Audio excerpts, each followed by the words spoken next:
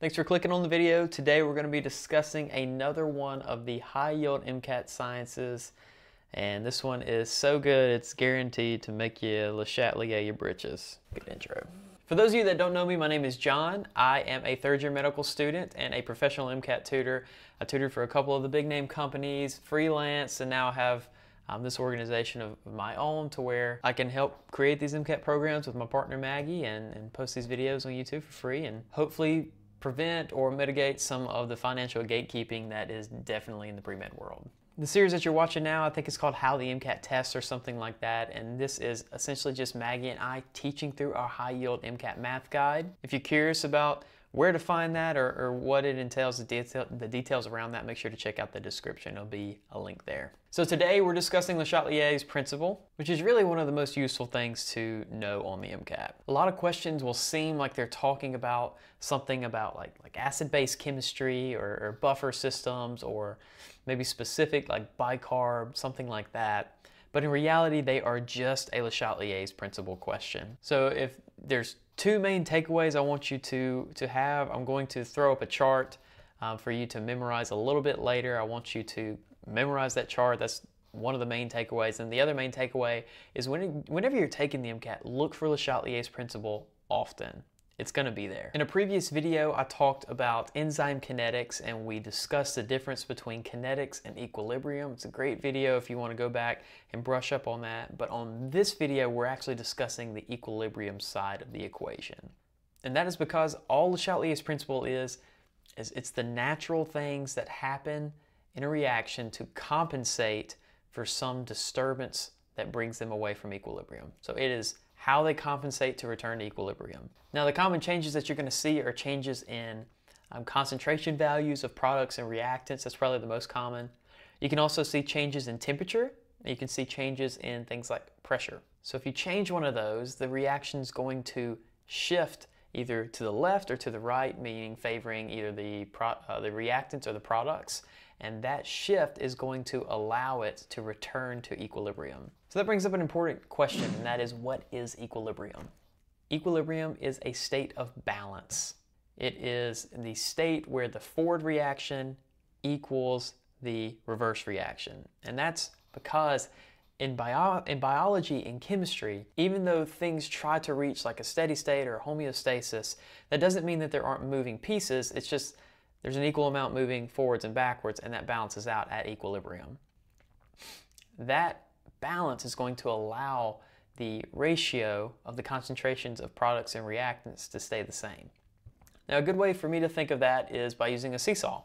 And so let's go to the whiteboard and I will walk you through a little bit of this. If you imagine a seesaw, you imagine it's perfectly parallel to the ground. And whenever you disturb this, maybe you add some products that are going to tilt the seesaw, or maybe you add some reactants that are going to tilt the seesaw. Le Chatliers Principle describes the things that the equation will do in order to balance this reaction out. And so the equation will either shift to the left or it will shift to the right, meaning it will favor the reactants or it will favor the products. So here you can see I literally just screenshot one of the pages from our book and threw it in here so that you can see this chart, and we're going to discuss a little bit of these stressors added, how the reaction will balance itself, how it will return to equilibrium, and why that's going to happen. So here you say if we increase the concentration of the substrate, and we can just have a basic reaction here to illustrate it. I know it's not balanced, but it is what it is. So if we increase the concentration of the substrate, maybe we have more oxygen, then the reaction is going to shift away from that increase. If you increase the concentration value of a reactant, then you're going to shift away from that towards the product. This is called a right shift, which kind of makes sense, right? Because it's moving to the right. Now, if you increase the value of the products, the concentration of the products, you're going to shift to the left. You're going to shift away, and that's called a left shift, which kind of makes sense. The reason for that shift in the experience of increasing the substrate is because you have to use the concentration that you've added. So if you add more hydrogen, well, now you've got more substrate. You want to use it up, and the way that you use that up is by shifting the whole reaction in favor of products. and vice versa. So if you increase the concentration of the products, then you have to shift away from that to balance out the equation, to return to equilibrium. And that's kind of the surface level of Le Chatelier's principle. Going a little bit deeper, you see if you decrease the concentrations here in the second column, if you decrease the concentration of a substrate or the product for that matter, because it works in both directions, then you shift towards that decrease.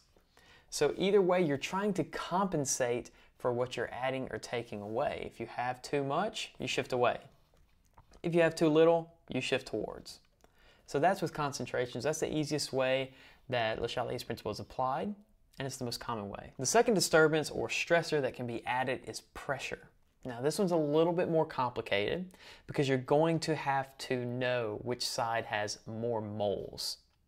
Now when we're talking about moles, we are talking about moles in the context of molarity is equal to moles per liter. And so it's very possible that you may have to do some calculation either using this formula or perhaps even using like molar mass, grams per mole, which will actually be provided to you via the periodic table. So you may have to use either one of those to determine which one has more moles. And if you increase the pressure, then you're going to shift towards the side of moles with fewer gas, or towards the side that has fewer moles of gas, excuse me. And the reason for that makes a lot of sense. So imagine that there are two rooms, and one is very crowded, and one is not that crowded.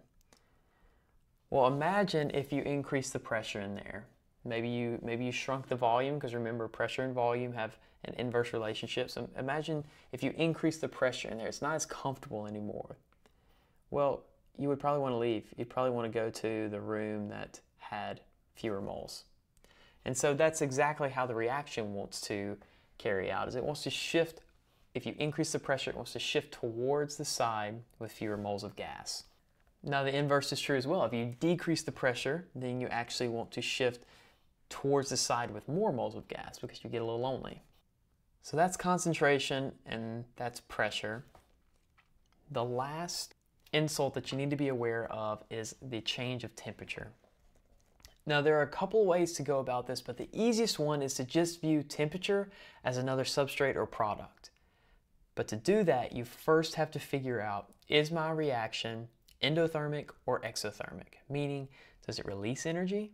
Does it release heat? Or does it use heat in the reaction? So let's draw out another reaction, and I know that this is not necessarily correct for this reaction, but it'll help us illustrate it. A lot of people will use delta H to reference heat whenever they're trying to use it as a reactant or product.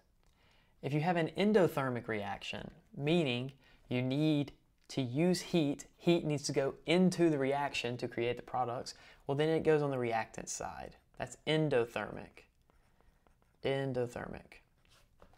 Now if you have an exothermic, meaning it releases heat, well then you're going to add heat to the side of your equation, that is the products. Now once you've done that, you can just treat heat like it's a concentration. So let's say we're here, we're using an exothermic reaction. If we increase the heat, which direction is the reaction going to shift? Away from the insult, right? Okay, what if we decrease the heat? Well, it's going to shift to oppose the insult. So that's the basis of Le Chatelier's principle, is that whatever insult we throw at the equilibrium, we will get a shift in the reaction to offset that. The last little trick I did touch on a little bit in our kinetics video, and that is this last row I touched on a little bit in our enzyme kinetics video, but this is just a trick question that the MCAT frequently asks, and it is the idea that the addition of catalyst does not impact equilibrium.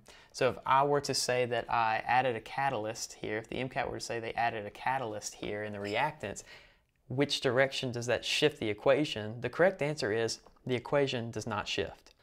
And the explanation for that is because catalysis is a measurement of kinetics, or how fast something occurs. Speed of reaction and equilibrium don't have anything to do with each other. They're completely separate. If you need a more in-depth explanation on how they're separate and how they change them, make sure to check out that enzyme kinetics video. But this is a trick question that gets asked on the MCAT a lot. It's something that I've missed a couple of times on practice exams, so make sure that you don't miss that as well. So again, I want to leave you with the most important thing I can tell you about Le Chateliers principle. Besides memorizing this chart, and I will erase all this so you can screenshot it. Look for Le Chateliers principle often. A lot of times those big scary questions that you're kind of nervous about are just Le Chateliers principle questions. So look for that often. Thank you for watching the video. If you want to support us for zero cost, then like the video, subscribe to the channel, share it with a friend and advisor. We really appreciate all of those. Or check out the links in the description. We've got some great books that Maggie and I have written that I think have helped a lot of students on the MCAT. Or if you want to study with us, then make sure to check out the Discord channel, or I don't know, maybe watch another video. Either way, thanks for watching. I hope I taught you something.